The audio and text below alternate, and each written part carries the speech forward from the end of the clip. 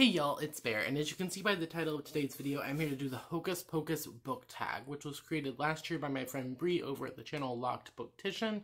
I will leave that original video and Bree's channel link downstairs for you to go check out. And these are just questions that kind of revolve around like themes and tropes and stuff in the movie Hocus Pocus.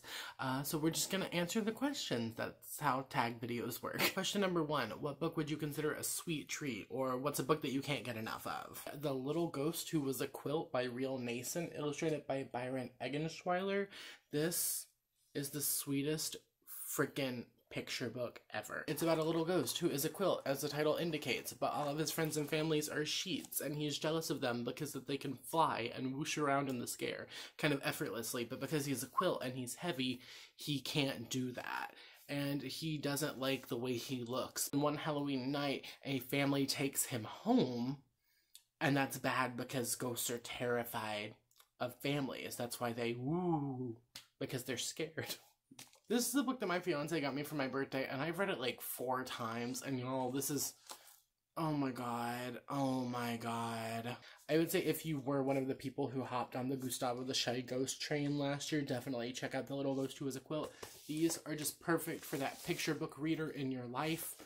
Oh my god. Next, what's a series that has magic, vampires, and werewolves? This was hard, and I could honestly only think of one series, and that's the Night World series by L.J. Smith. This is a bind-up of the first 3 novels. I've read the first 9 novels in the series. The 10th one has not been published. She's been writing it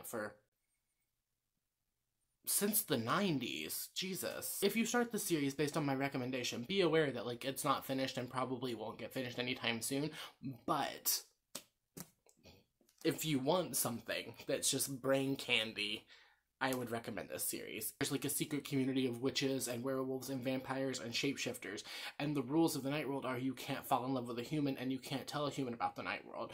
But throughout the series we learn about this thing called the soulmate principle, and a prophecy that says a group of humans and a group of Night Worlders are all going to fall in love. They're going to realize they're soulmates, and something is gonna happen. And because book 10 was never published, we don't know what happened, but y'all, I have this series right here. I know exactly where it is on my bookshelf. It is 9 books. Do you see this? 9 books. I read 9 books waiting for book 10, because apparently every character in the series, except for like 3 of them, are gonna die.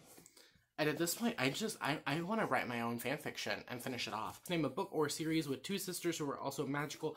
I'm cheating on this one just a teeny tiny bit, and I'm going to go with 3 Dark Crowns by Kendar Blake. So there are actually 3 sisters in this book, indicated by 3 Dark Crowns. Bree mentioned The Song Below Water and Practical Magic, and those were the only 2 that I could find on my shelf that would fit. So I'm choosing 3 Dark Crowns instead, just to give you another recommendation with magical sisters. This one is a high fantasy novel. It's not witchy, it's high fantasy, but each of the 3 sisters has a different kind of power. So they are magic users, but they're not like hocus pocus witches. And this one's also like them fighting to the death for the crown. Like there can only be one queen, and they have to murder the other 2. So I need to continue with the series and see who wins, because if Queen Katarine does not win, and if you spoil this for me, I understand that the series has been out for a while, but if you spoil 3 Dark Crowns for me, I will be so devastated. Please don't spoil the series for me. I have done so good at avoiding spoilers. Next question, who's your favorite character to dress up as? I don't do a whole lot of cosplay. I'm not experienced, nor do I have the skill set to be able to pull all of that off in even a slightly successful manner. But last year for my work, we did like a week of costume days, and I dressed up as Ash Ketchum from Pokemon. So I would say just like a Pokemon trainer. I feel like that's a pretty simple costume to pull together. You can do that with like whatever's laying around, and like I want to be a Pokemon trainer. Next, have you seen Hocus Pocus, and what do you think of it? I saw Hocus Pocus as a child, like most people, and I loved it, and I think it's great. It's been a while since I've rewatched it. I don't think I've rewatched it in like 4 or 5 years, so my brain's a little fuzzy on it. I feel like you put Bette Midler and Sarah Jessica Parker and Kathy Najimy in there, and how is that a recipe for disaster?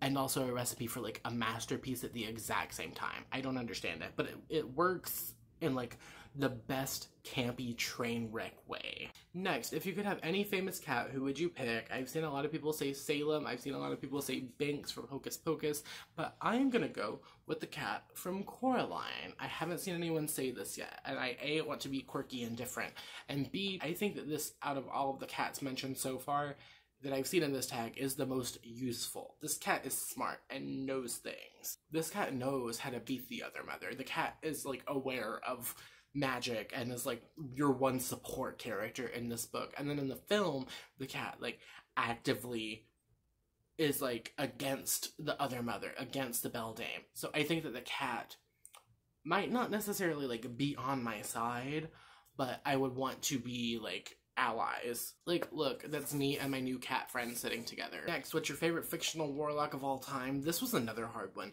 Bree, these questions were tricky for me. I have not read a whole lot of books with warlocks. I've read a lot of witchy books. I've read a lot of like magic using books, but warlocks were hard. I have two answers for this. This was hard, so I'm just going to do both of my possible answers. And first I'm going to say all of the warlocks in the Secrets of the Immortal Alchemist Nicholas Flamel series, these magic users in this book, all of the magic is done so different, but it's all based through aura. So you have characters who aren't necessarily warlocks, but like they know how to do magic. And then you have characters who are warlocks. You have this series pulling from all different cultures and mythologies and stuff. And it just weaves together in a really wonderful way that at least I enjoyed whenever I was like 12 reading this book. I mean, right here's the book in the series called The Warlock. And this is a 6-book series. I would say all of the magic users, but especially John Dee in these books, I found him to be a very compelling villain. And then my other answer is once again not a warlock, but a medicine man who uses magic in a way further than medicine. And that's going to be Kai from the Trail of Lightning series. Like I said, I don't know that I would totally count him as a warlock. If you're not aware of how the Six World series works, basically all the Navajo people have different powers. And Kai's is kind of like supernaturally ghosty vibes, as well as him being a medicine man. So I would say that that counts him as a magic user. Please understand, if you're not indigenous watching this, that warlock and medicine man are two separate things. I wanted to talk about him because he was one of the few good male magic users that I could find on my shelf. And then last question, what author would you want to go trick-or-treating with? I have a lot that I think it would be a lot of fun to hang out with, get candy, go cause some mischief, but like there's one.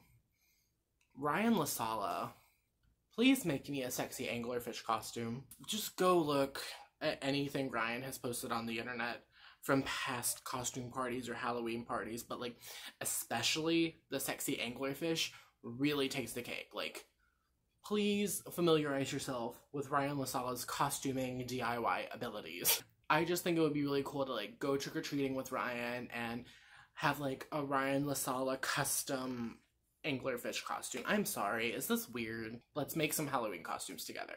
But that's all I have for this video today. I hope you enjoyed it. If you did, let me know by subscribing, hitting the bell, leaving a thumbs up, and answering the comment question of the day. I'm doing a lot of hand talking right now. Comment question of the day. If you've watched Hocus Pocus, let me know which Sanderson sister you think you're the most like. Personally, I consider myself a Mary. I'm just saying, like, me riding a vacuum cleaner in Salem on Halloween is what 2021 needs to really save it. Kathy and Jimmy, please watch your back. I am coming for your job. And if you don't have time, you don't have the spoons, you don't have an answer, or you don't want to answer, let me know you made it all the way until the end of the video by leaving me what? A yellow heart. That's exactly right. You did such a good job today. All my social media links will be linked downstairs in the link tree, as well as places you can support me further around the internet. And don't forget to check out Bree's channel and original tag video. She created the Black Aweenathon, which is going on this month to celebrate Black horror, thriller, and mystery. So make sure you're participating in that and just having a good time with that. Alright, I hope you have a wonderful, whatever it is, wherever you are. I'll see you next time with another video. Thank you for watching. Okay, cool. Bye. I'm out of storage space.